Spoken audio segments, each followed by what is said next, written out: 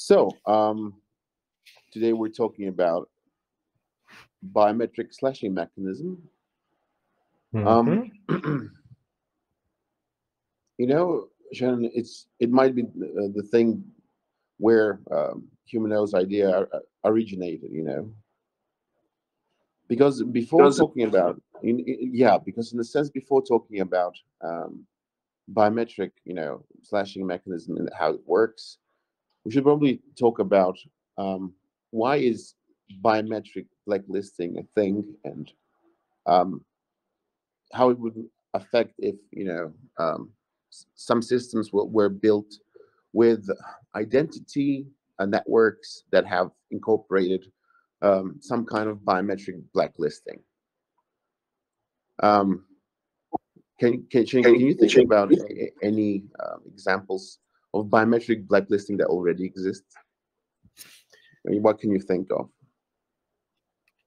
Biometric blacklisting that already exists. I mean, Well, I guess go for a more traditional one. If you've committed a crime and your fingerprints are in the database, and your fingerprints come out as somebody who has committed a crime, I guess in a sense you're blacklisted. Yeah, that's the most common biometric blacklisting I think that exists in the world. But the question is really how can a system be built on laws that incorporate biometric blacklisting if there are basically artifacts? We call artifacts the things that can emulate some biometric template, like a silicon mask that tries to imitate your face. So basically, if we're living in a place where we can artificially create artifacts that can be, for example, fingerprints that are not yours, Shannon. I could take your fingerprints and incriminate you by artificially adding them to my murder weapon or something, right? So, Yep. biometric blacklisting in a place where biometric identities can be artificially procreated does make a lot of sense to me. And I mean, the ways people try to emulate biometric templates to try and bypass the security of various services is a very disruptive scientific field on its own, because people really come up with a very thorough ways of trying to emulate human existence. So the question of biometric blacklisting really only applies to the networks that have proper Sybil resistance, because in a sense, this is the starting point where being biometrically blacklisted kind of really matters.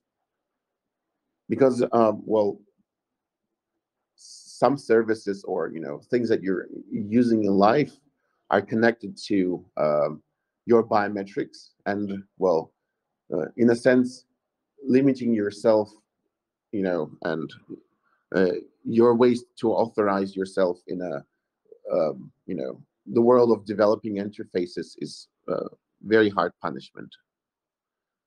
And in a sense, the importance arises when we definitely know for sure that if we biometrically blacklist a person, he definitely will not be able to sign anything or reauthorize himself to a service without the system or some people knowing that this is the same person, because that's his biometrics that we have already detected before, something like this.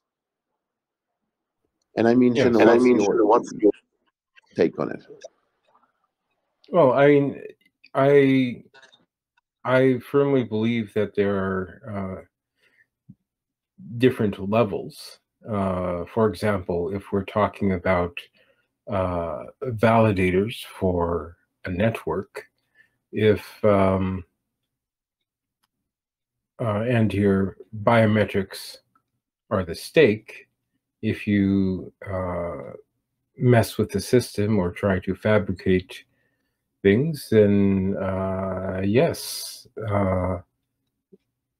your stake is your biometrics, so that is something that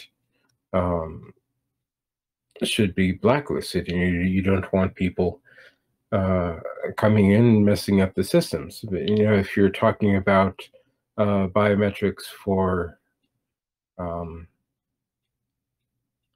let's say, social media or perhaps a game, I don't know if we have to be as severe, or I wouldn't. How should I put it? I basically set it up so that we have different tiers. So you don't necessarily need everything to be tied together, I guess. Well, I was referring to biometric blacklisting without, um, disconnected from the decentralized aspect, because a lot of even companies or services out there would definitely like to know that, for example, if they had a fraud, some like malicious actor using their service, and for example, marketplaces.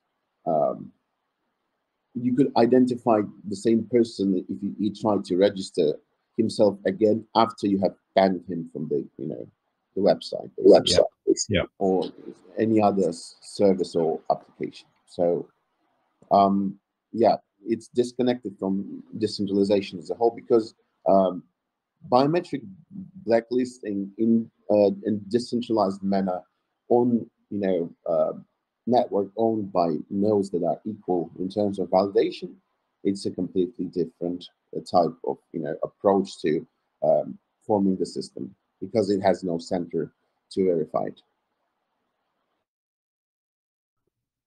Well, I mean, with biometric blacklisting possible, um, it allows, um, for example, it allows various services to emerge that can focus around, let's say, uh, I don't know, like, credit service, or basically uh, trying to see, if this person is a reliable person, or if this person is always messed up, always commits heinous acts. So yeah, I mean, it the stake is definitely higher, um, be, for people who consciously want to make trouble, but it makes the environment a lot safer for people who are not necessarily malicious actors. So, and for me, I'm for it. But,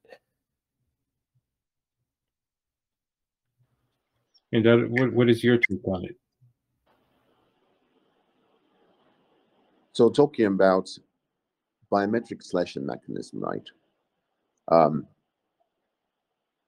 it's a mechanism that tries to identify some malicious activity on the network that goes to counter, some, principles on which the system is based, and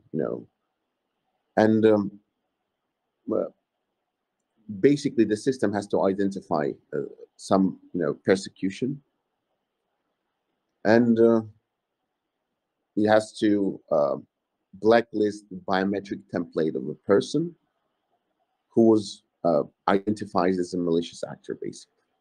But the thing is that because of the private trusted computation and the way we're trying to, uh, pseudonymize biometric identities here, we don't really know who the perpetrator is, but the system has grasps his biometric template. So if he tries to enroll once more, he won't be able to get in because his biometric template would be different. Or, you can always probably create a new face for yourself, go through plastic surgery or something like this. But the shape and the uniqueness of the skin are also a part of the module, which is used by the neural network to identify whether you're a human being or not. So probability is very, very, very low. And there are some recent developments in search and matching operations for biometric templates of faces, and the latest works done by FaceTech and their tests that they've run on various data sets. It's amazing. But can't disclose it as of now. So basically, you're not allowed to use or basically sign anything on the network for some time based on the level of the persecution. So it is important to also mention that there are some persecutions that work on various levels. Like, for example, if a person is just having some downtime, right? Because uptime is very important for the proper functioning of blockchain networks, and nodes should be properly synced with one another. And we're thinking of building the system that way, so it punishes you biometrically for downtimes of your node. And in the initial white paper, we have declared that it is going to be up to 2 weeks of biometric slashing. But it does not mean that the person is, somehow kicked out of consensus, or he loses his validator right, or something else. No, he's just not able to sign blocks for like 14 days or so, and then he's perfectly fine.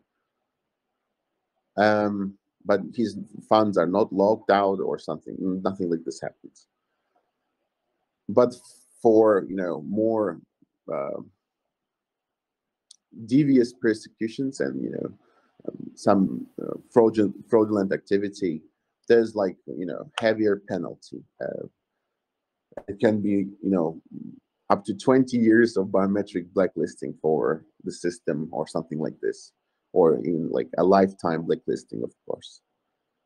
So yeah, and what I'm trying to say here is that as there's a DAO that defines the biometric slashing system, and this DAO consists of equal human nodes with equal voting power and validation power, then it means that this slashing mechanism is in the hands of the people that govern the system, and it's their right to choose various levels of perpetration, and choose penalty can be adjusted, so it's not something that is like hard coded into the system, because it's not just some percentage of of your stake, like slashing mechanisms to improve stake. It's not just blacklisting your mining equipment or something like this. It's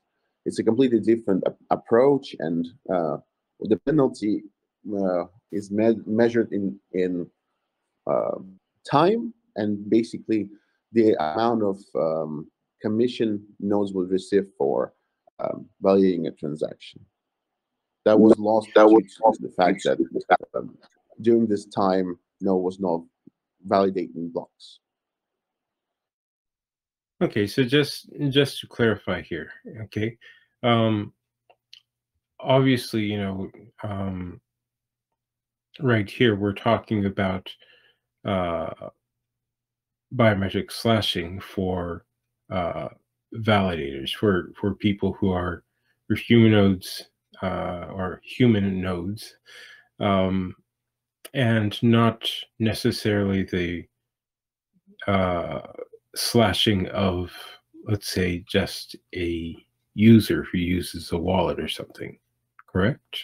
Or are we talking about uh, all users on the Humanode network? Because, obviously, an average user might not necessarily be running a node.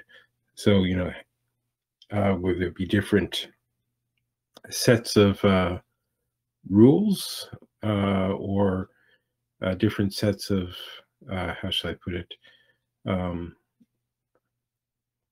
requirements for somebody to be blacklisted? But you're talking about, can you hear me? Can you hear me? So basically, Yeah, so, when we're so talking about blacklisting here, we're talking about um, those who are the humanoids who have participated in our running nodes, correct? in this case, yes, but you were referring to other types of solutions for centralized services. No, for example, yeah, I mean, it could be that, but let's say just uh, people who are, uh, let's say, are not governors or Mm. those who are not running nodes. Yes. Yes, so the very the way you create like pseudonymous biometric identities is can be disconnected from the consensus, and uh, what we're willing to do is to like create a framework where any project can incorporate it into their infrastructure and use it as a pseudonymous identity layer on decentralized nodes or something like this.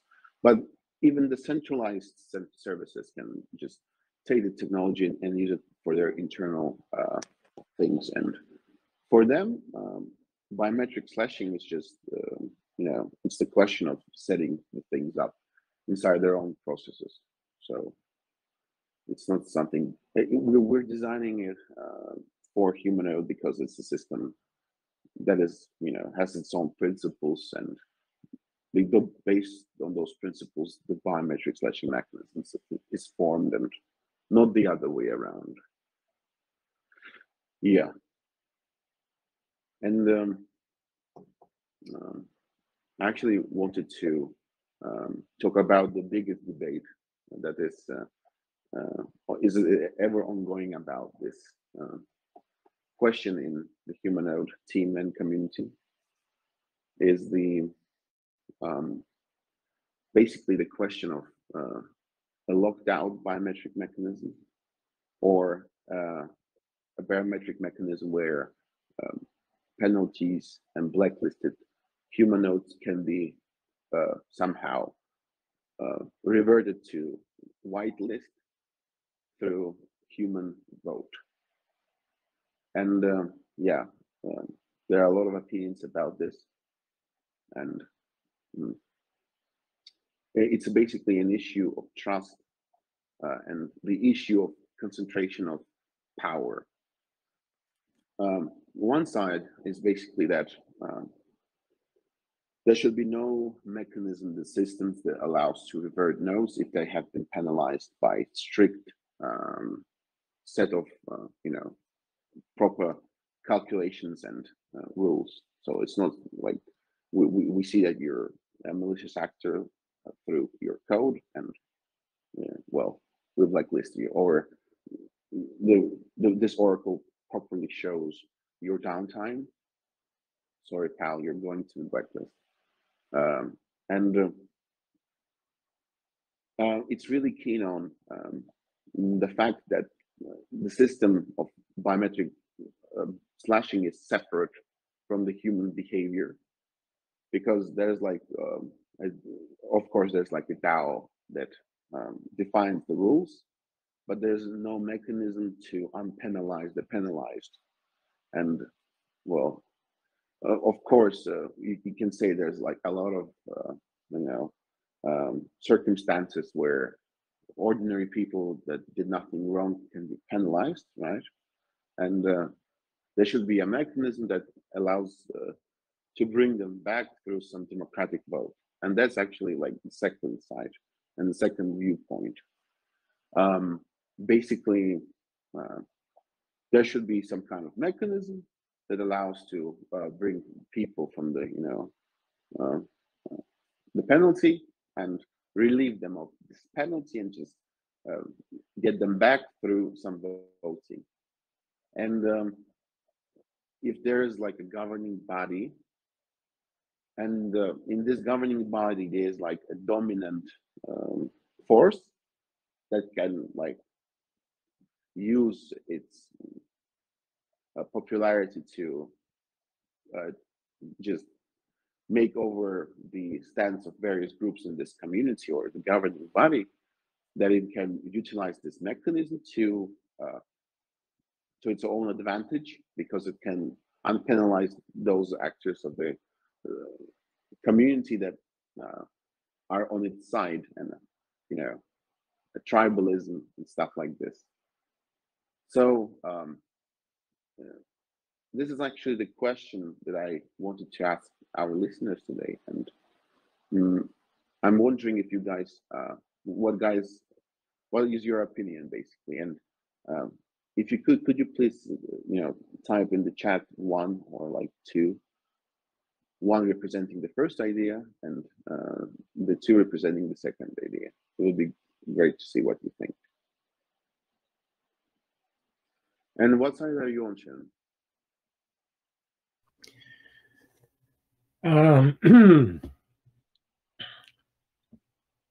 I've always been on the side that says if the blacklisting happened due to an error in the code, we should be able to revert it. But that's that's about it. Because I mean, we don't have a. It's not like we have a justice system here. It's not like we have a court where we have lawyers and attorneys and people saying that, oh well, we should be able to. I learned my lesson. I should be able to be unbanned. So. So you say that it's like court audit verification problem. Yeah. So I mean, if it is basically something that was caused by a fault in our system, then it would be nice to have a way to flip the switch. But if it is based on human action or inaction, I don't necessarily think we have the mechanism to revert it.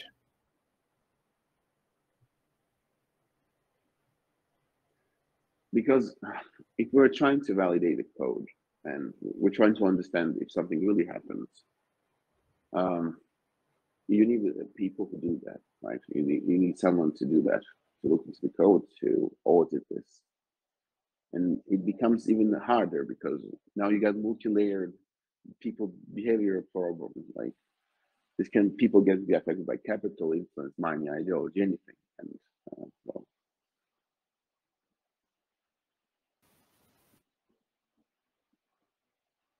and it's a position that basically, if you give this power to the people, it can be dominated in a governing body by one person or like the two organizations or something like this, and it can be used to a huge advantage of the people who control it. So it's a very interesting it's like a direct way of exchange between your security in a tyrannical sense, like the security of your democracy, because you're just opening up a new power source for the person who dominates this position in the system. And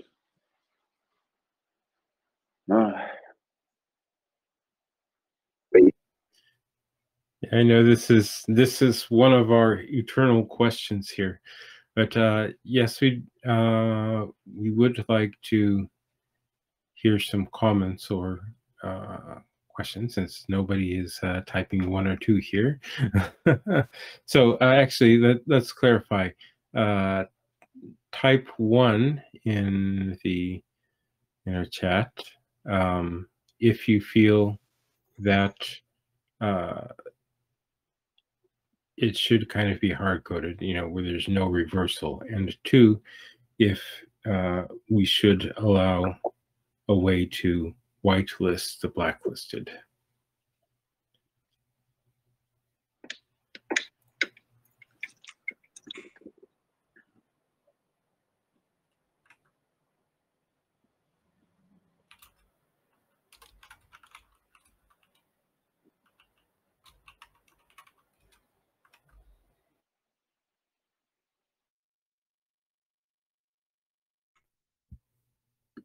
Okay, we have a couple 2s, and there's no good option. Oh, it's interesting. I can explain a bit if you want more details. I mean, in general, yes, if system is broken and someone get blacklisted, that's bad, and it should be reverted. But when you open a way to revert it, then it also you open it to the people, and there's always a way to corrupt it.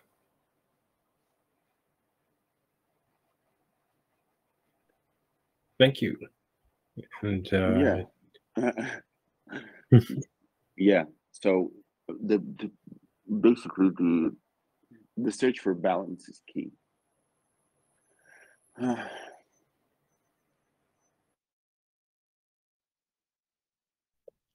So while we're here, let's open the floor just for 1 or 2 questions. If anybody has any questions or comments, now is your chance.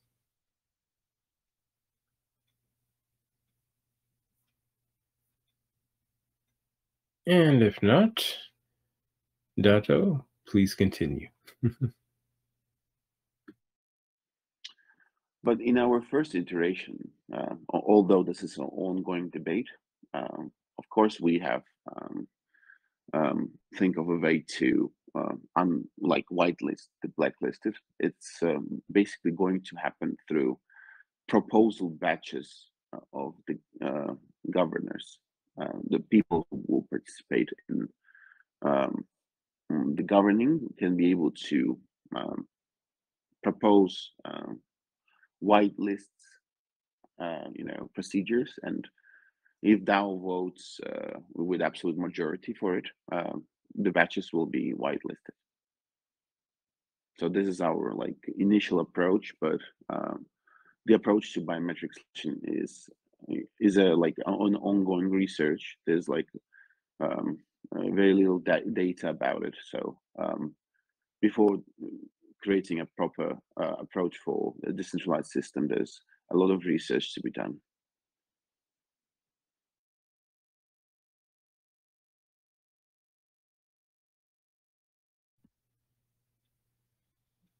And I mean, I'm wondering if you guys, have thought of some ideas about the biometric slashing approach, and maybe you've been able to identify some middle ground between the ideas that we've been discussing. I'm just wondering, maybe some of you have any ideas, please share.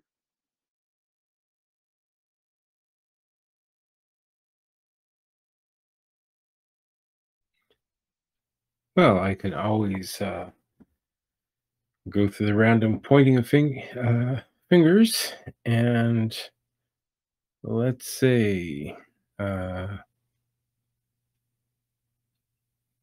Silas, would you like to comment here?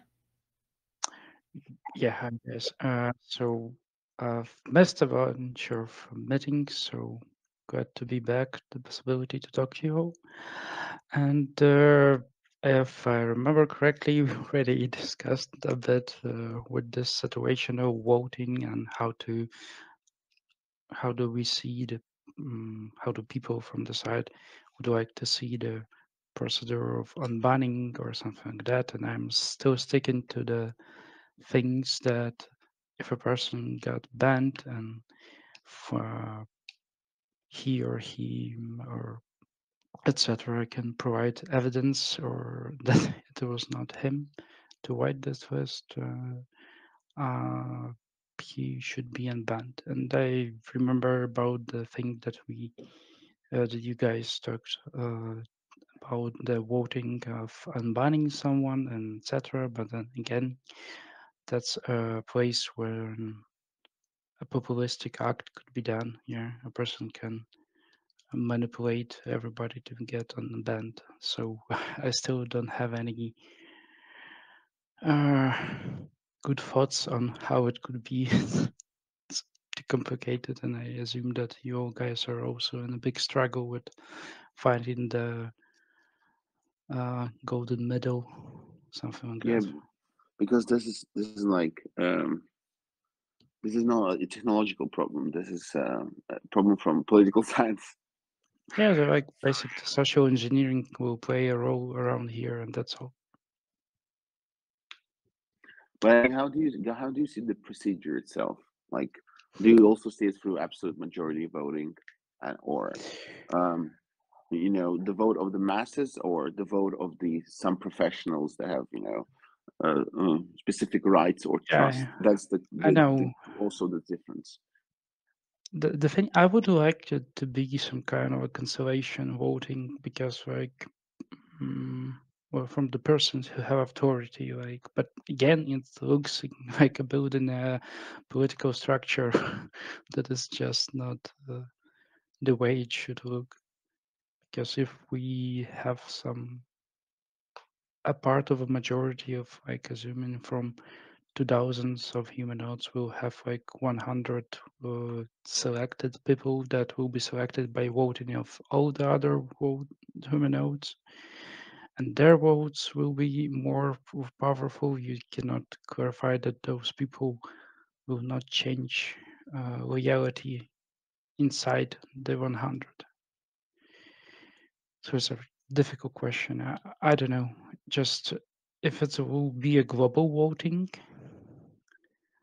Well, we can actually talk in exact numbers, because for mainnet we're planning to amass only 1,000 nodes and grow from there. So the version one will include 1,000 people, presumably. Okay, then yeah, like I think that if a person got like probably let's see 100 votes from a humanoid, then it could be proposed to have some more majority right in this system.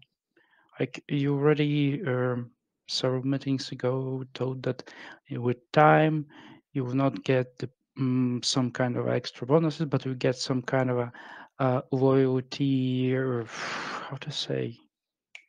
It's proof of devotion. Yeah, yeah. So you get a bit of more. People will know you more. Like the things in the community, you do something, you propose, you evaluate something, you like rise in that. So at least you will be a known person in the community. Yeah. So maybe then you can propose yourself as part of, let's call it some kind of a council. Yeah. I don't know. And if the people vote for you, then probably yes.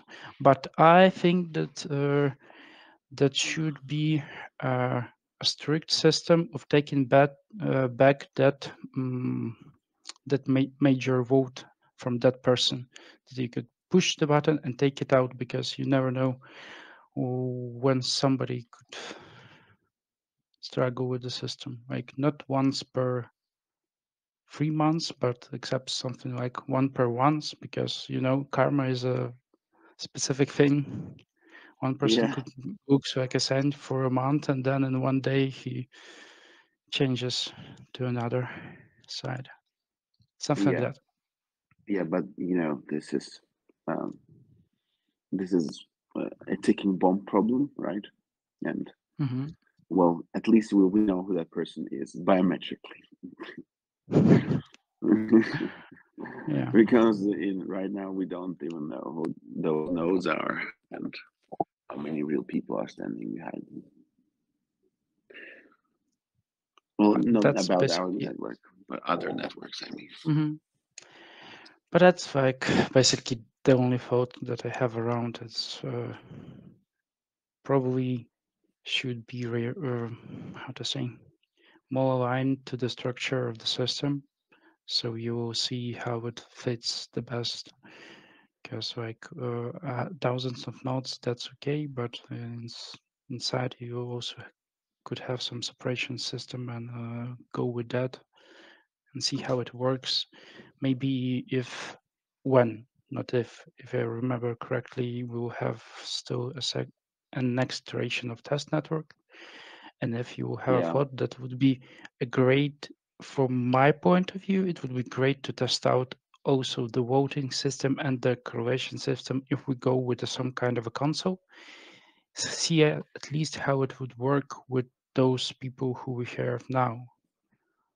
Yeah, it would be not that manipulative, because like nobody should yet have some kind of a weird, I don't know, like the bonus of the test node, it's not that big as a bonus in the future of the voting when the system hmm goes live.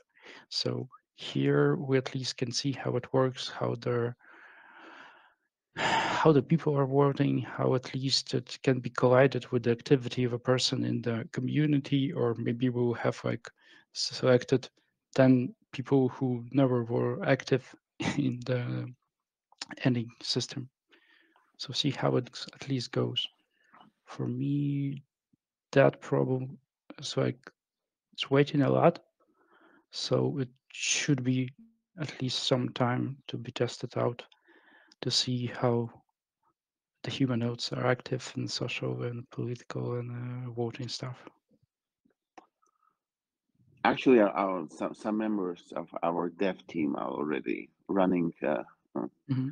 humanoid organizations on Aragon, the very simple ones. Yeah, because we're working with them to test out building, DAOs that have Sibyl Hmm. resistant governing systems. And one of the purpose of the technology that we're building is to give the ability to other networks, proof work and proof stake networks, to add another Sibyl resistant layer to their defenses.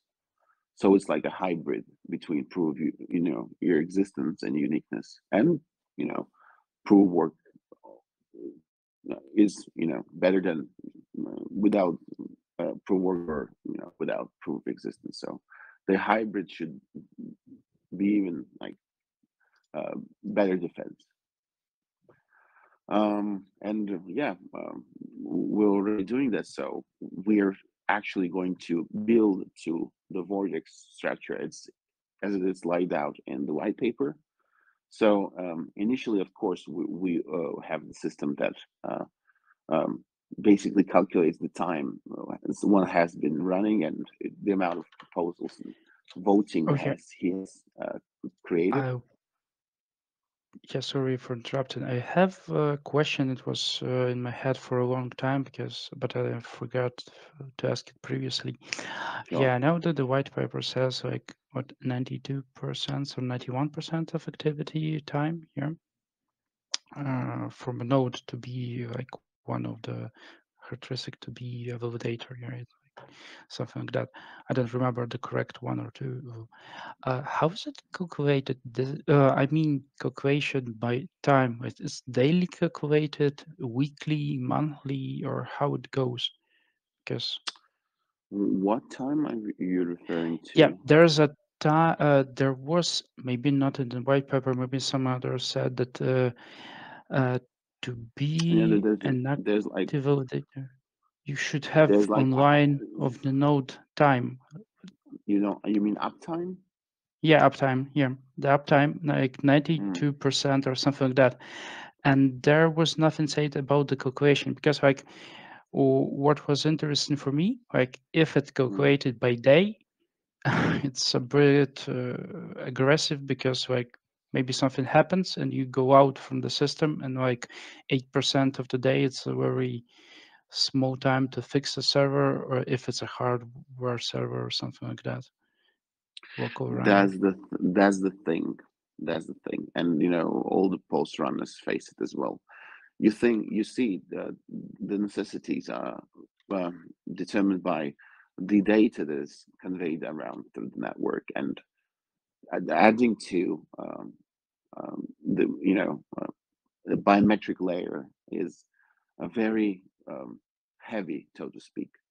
Actually, because of the issues with the limitations of trusted computation environments, it wasn't even really possible to put proper biometric server SDK into a trusted environment and have it running, because the size of the SDK was always much bigger than the trusted environment, and these limitations were gone only like 1 year and a half ago.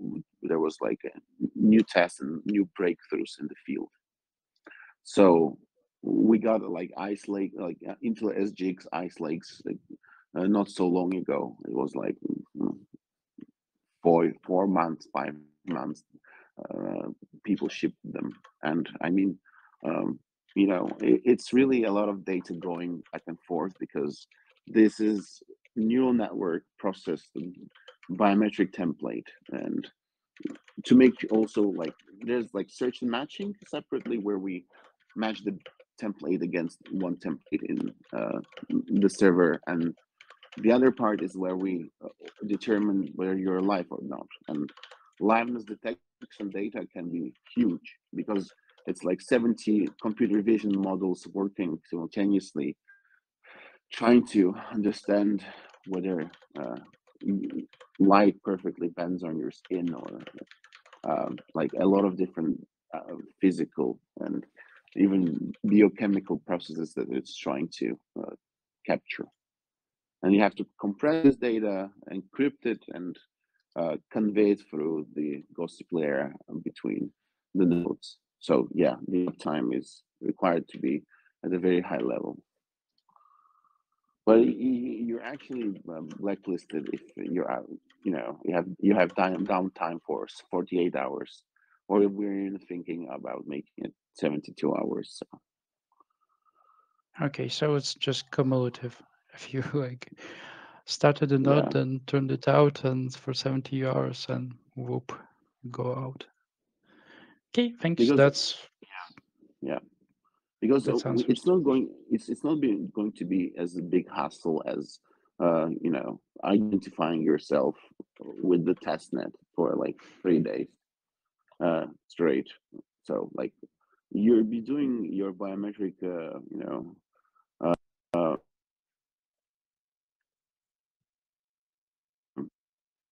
not more, and it's basically you watching that your node has proper uptime on the background. That's what really going to matter. So yeah, that answers your question. Yeah, really. Yeah, thanks.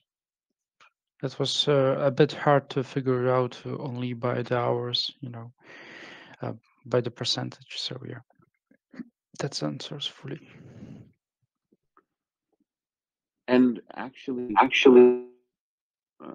we were also thinking about adding the hybrid biometric system, not only looking out the biometric template, but also utilizing the slashing system of the proof work networks to blacklist the equipment that was involved. And it makes the life of malicious actors and wannabe perpetrators much harder.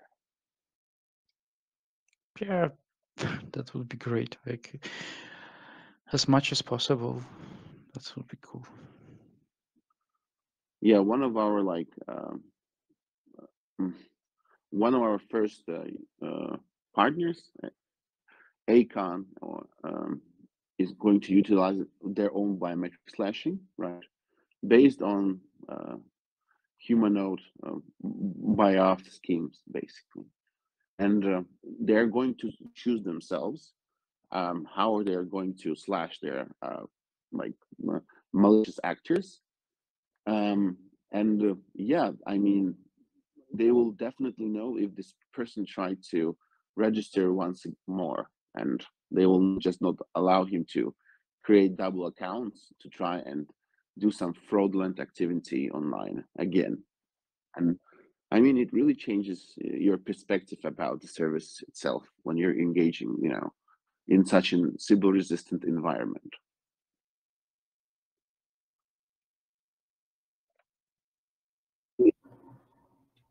Okay, so we have about 5 more minutes here. We have time for 1 or 2 more questions.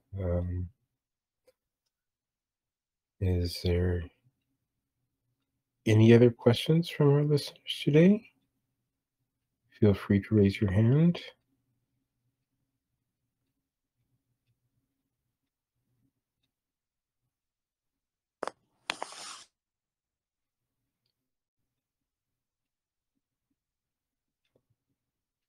Hello? No questions, Sean. Okay. They just listen and understand everything perfectly. That's our community. Yeah. They don't need questions. Don't speak for everyone, but Yeah. Time happens. You have sometimes questions arrive, and after a few days after the calls, so yeah, they can always use the chat. Sure. And the last thing, but not the least thing about biometric slashing is the privacy of the person that you're slashing. And it's a very big concern, because it would be better for the community to know the identity of the person that has done the perpetration, or we make it so that the perpetrator is penalized, but his identity remains private.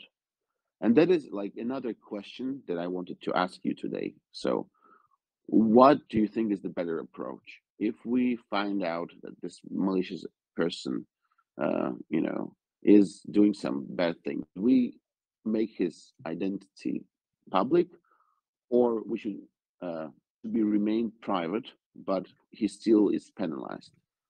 And I wanted to hear your opinions about this. Well, if only I am speaking today from the side of the community. So I would say if they ban him and ban him for good, we still should have loyalty to his personal data. We are not planning to shame him out or something like that. So why to disclose it?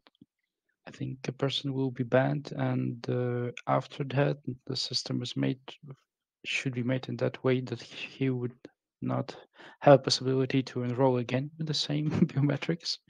So nobody will know.